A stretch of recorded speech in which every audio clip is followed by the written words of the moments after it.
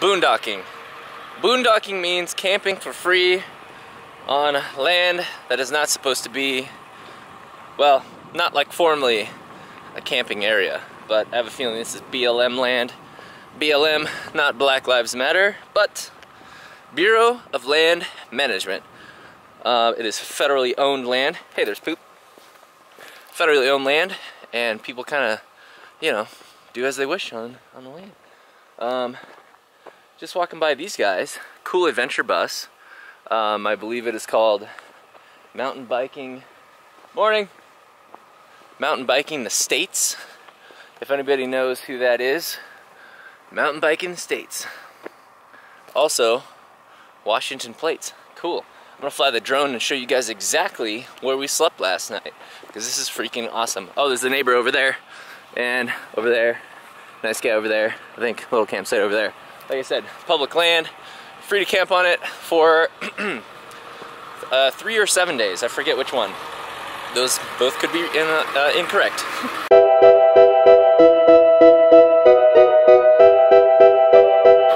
Well, that wasn't exactly good. The drone just fell out of the sky, and I'm not really sure why, but there is the camera part, and there is the drone part, and that's broken. It did have a warning about a low battery temperature. Not really sure what that meant, but apparently this is the result of low battery temperature. So, anyways, that sucks. Thanks DJI for making a battery and drone that can't even handle a 50-degree morning in the middle of nowhere. So, just glad I wasn't standing under it. Maybe that's why they require FCC licenses for drones. Yeah. Oh, I'm just glad I wasn't standing under it. I am too. Sorry. You know what? As Nietzsche says, oh my God. Shit happens. You guys ever seen the movie The Gods Must Be Crazy? Today kind of feels like that. Well, at least this morning. Right now we're gonna go find somewhere to poop and get a coffee in no particular order.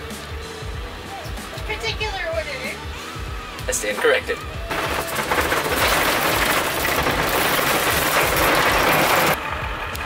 My people. Looks like people of Sedona, maybe the ones who live the van life, camp out here. There's a bathroom over there. It's just right down the road from where we kind of parked. Great little spot. Alright, we're at Whole Foods. Tsunami has to poop. I gotta poop too. Happy?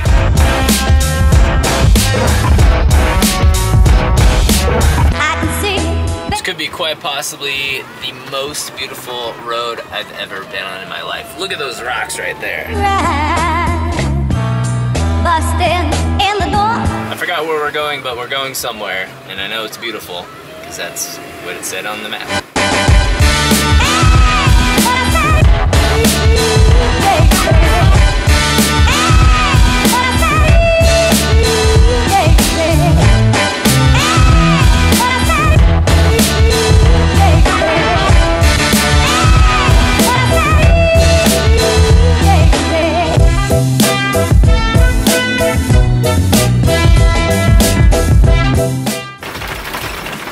So we just entered a primitive road. We got about 2 miles to go, and it's gonna be slow and steady and Dan the adventure bus because we got some bumps and rocks on the road ahead here.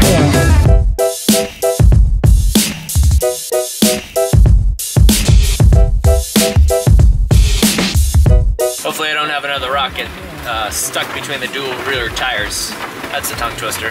Dual rear tires, dual rear tires, dual rear. So we've been on the road for the bumpy road for maybe 20 minutes or so. And we've got another 4 miles to go, and we're going about 15 miles per hour, so. But however, on the bright side, it's freaking beautiful out here.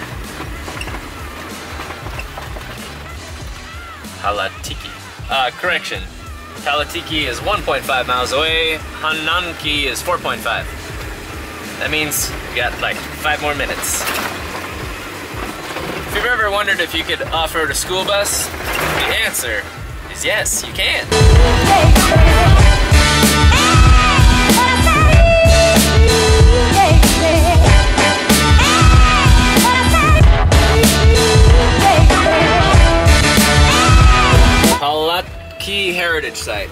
Palatki Heritage Site. Alright, this time I made sure to put my pass on the dash.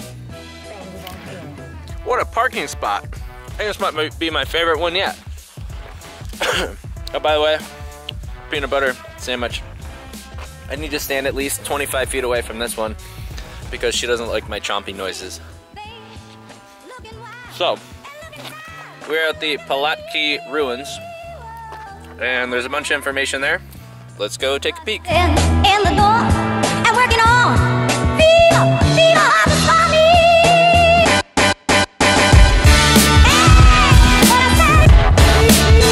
So we decided to jump into a tour group, which is the first one of this trip so far, but actually pretty interesting stuff, and I'll relay some of that interesting stuff to you guys in a little bit.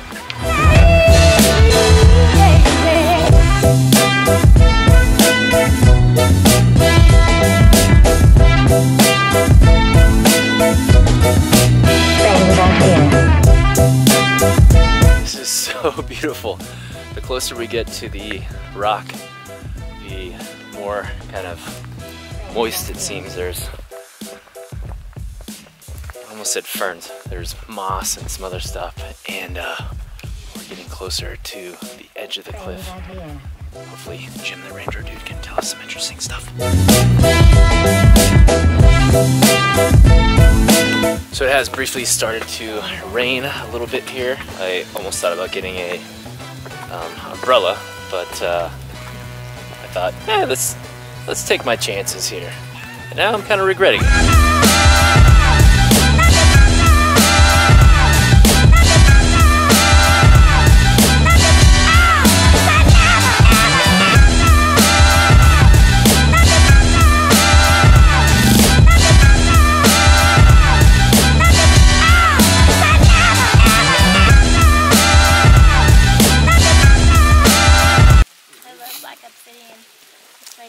It is. Yeah, that was the Sonogua's favorite.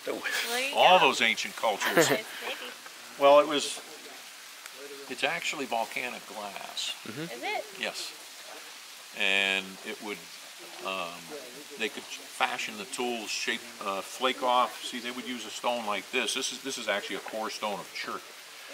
That Which is the same as that stone. Yeah, that's what this is. This is chert, that's chert. Take a stone like this, and then with another hard stone, you come down on the edge and shear off flakes. They kind of shell off, right? Yeah. Yep. Yeah. Okay, yeah, it'd be like stuff like this, you know, thin. But they would do that until they got just the right shape, thickness for whatever tool they were trying to make. So because it's been raining, this waterfall has literally formed in the past 20 minutes or so, resulting in some runoff. This is so cool! Do you like that? Yeah. And Jim was saying this is probably where water would be kept year-round, or most... Yep, this is where they source most of their water. Yeah. Yeah, you can, just 5 seconds ago, look, right now it's just starting to get even more intense right there. Yeah. With the noise. So this is probably like a catching pool down here? Yes. Yeah, it's a plunge pool, which is a natural phenomenon, but whether it had a containment, natural containment, or if it didn't, then they certainly would have built one. So there may have been a berm here at some point.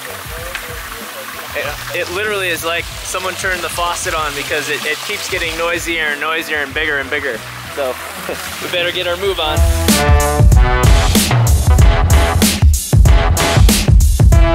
Well, as you may or may not be able to tell, it's raining. And not sure how waterproof my jacket is, but still warm for now. And next we're gonna go to some hieroglyphic locations inside here, which is really close. The cliff dwellings are over there, the hieroglyphics are over here somewhere. And we got Jim leading the way. So guys, just came across what is called a prickly pear fruit. In Spanish it's called tuna. It's a little bit confusing. It's not a fish, obviously, but the leaves of this, the baby leaves at least, are harvested, and those are called nopalitos, or nopales. And those are primarily like a southwestern / Mexican kind of food, which you can find in some Hispanic markets and stuff like that, and they're actually really tasty. They're super mild. They're kind of like a zucchini without the zucchini taste. Well, that wouldn't taste like a zucchini then. You know what the friendliest kind of ancient paintings are called? No. Hieroglyphics. You have 3 human-like figures, roughly around 1,000 years old, done in this kind of yellowish appearance. Here we have the donkey from Shrek. Of course, they don't have domesticated animals, so probably not a donkey. What I find interesting on this, though, is look at the perspective. There's rear legs and front legs.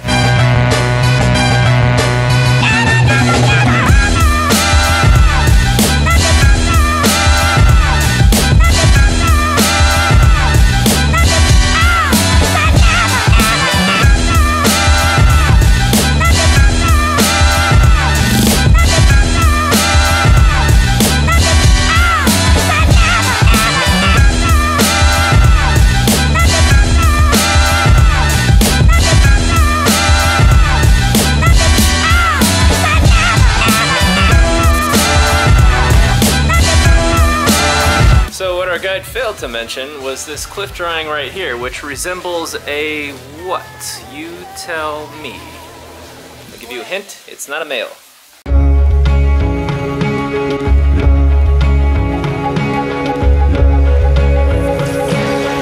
Cool, we got so much info, and we got like the hidden info of the primitive Pied Piper, which I just zoomed in on, which is right there. And we got a low battery. So, this may or may not have been the Venice Beach graffiti walls of the olden times, of the caveman times. Alright, battery's changed, we're back in the bus, Sonam is eating, tea is brewing, life is good. We're gonna head out of here, and who knows, it's still kinda early, it's 2 o'clock. So, we may or may not tackle something else. How's your foot?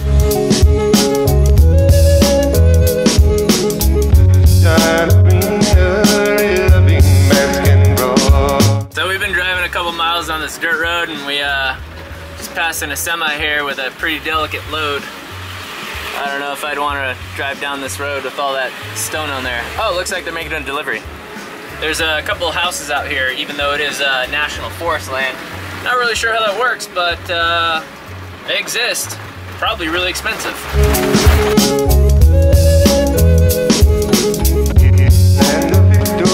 We pulled over for a quick Instagram mission. Gotta say, day in the adventure bus is looking pretty darn adventurous because we're off-road and we got it all dirty with these nice new tires that we put on there. Look at that. That is part of Sedona that I'll be taking home with me. And I picked up a pet in Sedona also, yes? Petroglyph. What? Petroglyph. So guys, this is my skate. And this is Tsunami. You guys met her, I think. And the adventure bus, and this is beautiful Sedona! I'm gonna go for a little skate down the hill in the rain.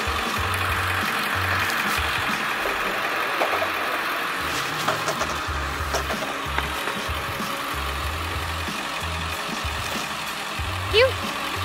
Sedona barrel.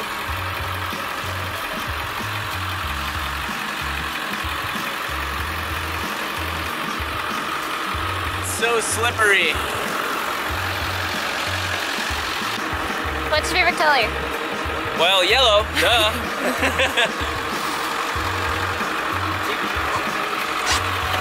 What's your favorite sandwich? Burrito.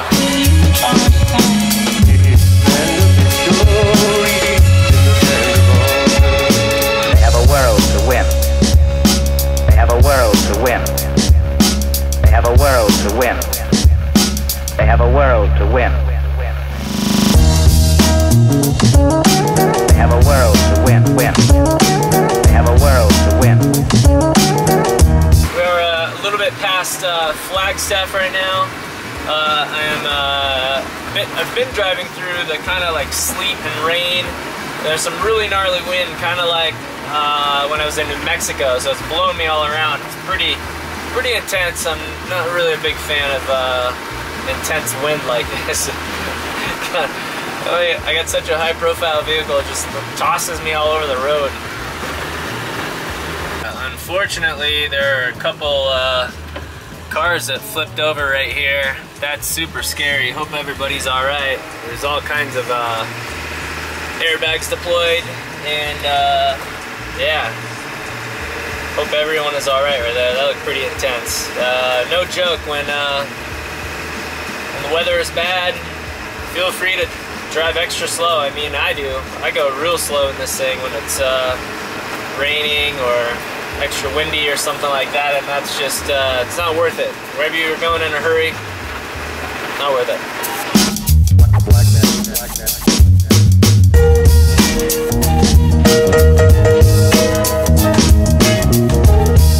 So we have pulled over at another boondocking location. This one just happens to be the side of the road, behind a couple sand, I don't know, hills, berms, dunes, not dunes. Look like a couple of dump sites. I don't know if you can see this right now. Probably not. But it is snowing outside. I think the low is supposed to be like 30 degrees or something like that. And we're literally next to nothing, about 50 yards from the highway, just kind of tucked away. And yeah, can't really tell if the snow is sticking, but we will find out tomorrow, that's for sure. And in tomorrow's vlog, I will show you exactly where we parked. And we are again in the middle of absolutely nowhere, and it feels terrific. So thanks for watching. Make sure to subscribe. Get your grandma to subscribe. I'll see you guys tomorrow.